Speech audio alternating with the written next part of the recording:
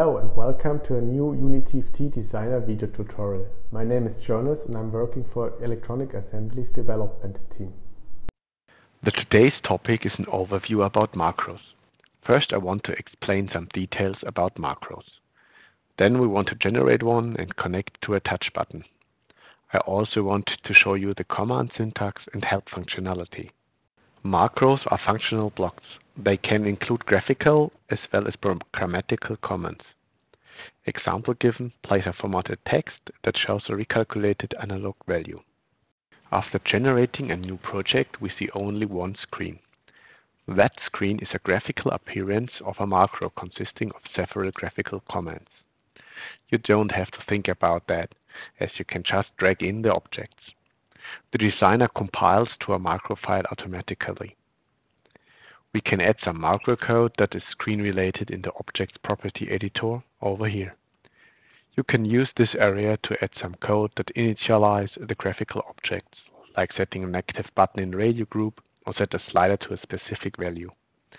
The code is added directly at the end of the screen macro. If we want to write a function that is not directly screen-related, we can generate a pure macro. On the project tree, there is a section macro. On the small Add button, we can generate a new macro. The simplest way of using macros is calling the macro if you press a button and do something. Therefore, we place a simple rectangular button and connect the macro to the press event.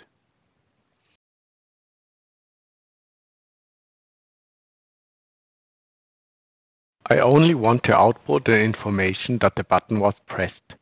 I print ASCII to the terminal window that is enabled by default. Let's test in the simulator.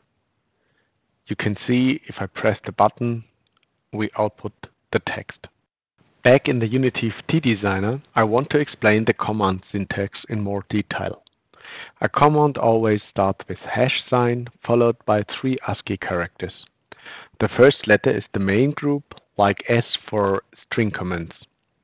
The command is followed by different parameters and ends with carriage return line feed.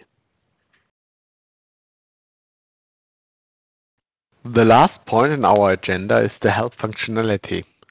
You might have seen the autocompleter. It pops up and shows various possibilities to fill in. If you select a command, a short help text is shown to see the command name. After selecting the command, you can see in the status line the needed parameters. If you need help for the command, please set the cursor somewhere in the line and press F1. The help file opens and shows the command.